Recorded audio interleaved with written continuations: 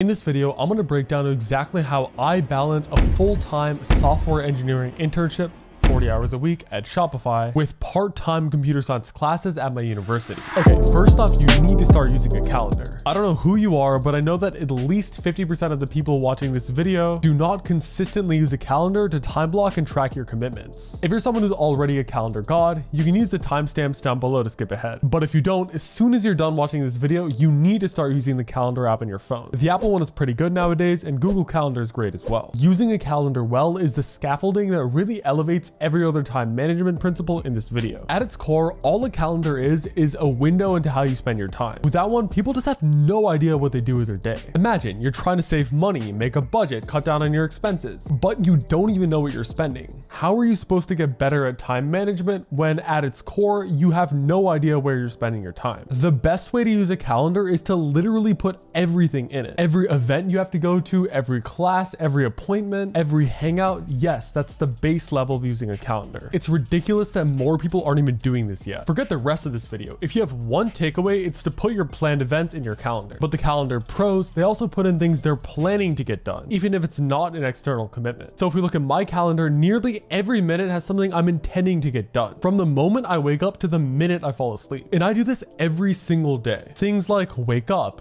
get ready, lunch break, dinner, lead code club. Most of these things are recurring events, so it's not like I'm typing waking up every single day. See, the advantage of this is that you're finally being intentional with your time. Even if you wake up the next morning and don't follow a minute of your schedule, at least you had an idea of what you wanted to do and when you wanted to do it. Honestly, on most days, I don't even follow my schedule exactly. Things inevitably come up. My toilet breaks, my goldfish swallows a Lego. Things always end up happening. But the thing is, and this is a secret here, even if stuff comes up, because you have all of your tasks blocked out, you now have to move that previous block to a different date and time. So you never end up forgetting to do things, because at any given moment, that task has a time and date that it's going to get done, even if it's different from before. A calendar also means I'm almost never overwhelmed. Humans hate uncertainty. The most anxiety-inducing situations are when you don't know what's going to happen. You don't have a plan, you don't know what you have to do and how you're going to do it, and then the anxiety comes. But because I have every single thing written down, why would I be worried or anxious? I know what I'm going to do and when I'm going to do it. I'm looking at it right now. There's no problems. So after this video, open your calendar app and ask yourself, when do you want to wake up every morning? When do you want to finish getting ready by? When are your classes, office hours? Put everything in your calendar. And then when you wake up tomorrow morning, there's no, I wonder what I should be doing today. No, that's bullshit. You know exactly what you're going to do and when you're going to do it. Okay, before we get to the next helpful tips later in this video, follow me on Twitter. There I post software engineering memes and insights. Back to the video. My next step is kind of an extension of the last one, but it's to create recurring times and locations for specific commitments. The truth is that if you're working a full-time job, it's very difficult to do more than one thing every evening. You probably get done with work around 5 to 6 p.m. Then you have dinner, and if you're going to bed on time, you really only have 1 to 2 hours to dedicate to an external goal. This is why you should allocate all of your weekday evenings to specific things that you stick to every week. So for example, I have lead code club every Monday, Wednesday, and Friday from 6 to 8 p.m. That's where I study for coding interviews, and because it happens 3 times a week, I'm consistently making progress towards that goal. On Tuesday and Thursday evenings, I spend my time working on computer science class stuff. Whether it's assignments, going to office hours, working on a project, those evenings are dedicated towards classwork. I even allocate specific locations on campus for those events. Lead Code Club is always in the same building, in the same room, at the same time. The more regular you make those events, the more likely you'll stick to them and the more of a habit it'll become. Also, if you have in-person lectures, you need to go to them, even if they happen during the workday. So I have a lecture every Tuesday and Thursday at 1 p.m., which is in the middle of my workday at Shopify. But I was able to talk to my manager and kind of extend my lunch break through that and work a little later on those days. This ensures I don't fall behind, I don't have to cram the night before the test. So even if the class is recorded, make an effort to go in person. So after you end up downloading your calendar and putting in all of your specific events, think about what side hustle, what skill do you want to devote your evenings to, and then lock them in the calendar. My next tip is, and keep watching till the end of the video because my next tips are even better than the previous ones. My next technique is the phrase hell yes or no. Let me tell you a story. There was once a goat. Now this goat hadn't eaten or drank for days. He was thirsty and hungry as fuck.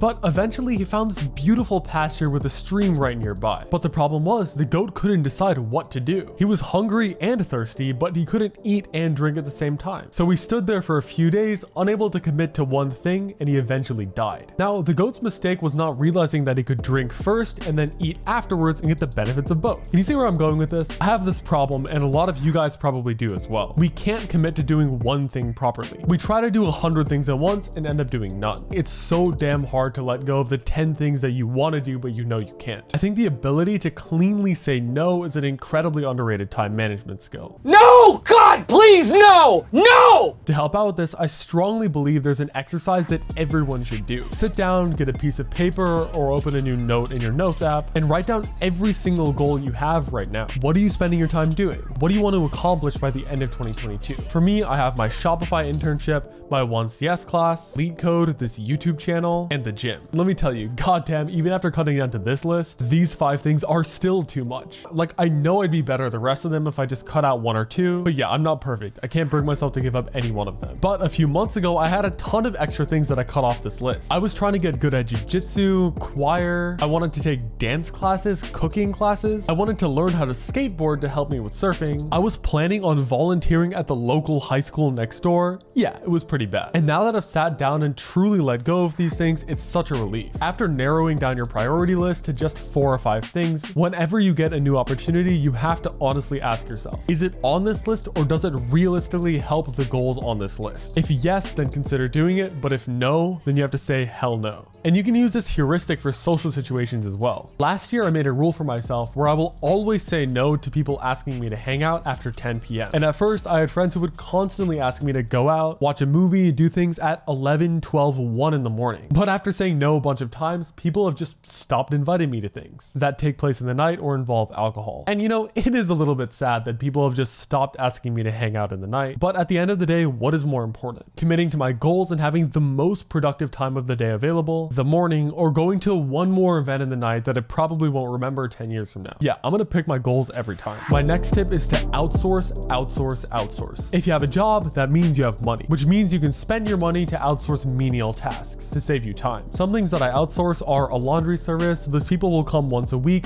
They'll pick up my laundry, they'll wash it, fold it, and return it. That saves me like an hour of time once a week. I have cleaning people that come every other week and mop the floor, clean the toilets, scrub the shower. This saves me minimum 3 to 4 hours of time. Plus, I hate cleaning the toilet, so there's that. Additionally, I have a part-time assistant in the Philippines. Shout out to Anthony. He really helps with travel planning. I do tend to travel a lot, so whenever I've confirmed dates for a location, I'll tell him to come up with a list of 10 to 20 things to do. Then I'll time block them, make the whole itinerary, call ahead to make reservations, and book tickets for all the events. This saves me another 3 to 4 hours minimum, and because salaries are so much lower in the Philippines, it doesn't really cost me much at all. Now, before we get into this last tip, drop a like and subscribe if you want to see more videos just like this. My last technique is to frequently use deadlines. Deadlines are a knowledge worker's best friend. I found that my greatest focus comes when I have an unavoidable deadline that I have to work towards. The most productive people create their own deadlines. They don't just follow other people's deadlines. Any Joe Schmo can just pull an all-nighter to turn an assignment in, but the true productivity masters will build systems to enforce that they complete their work on time. So, for example,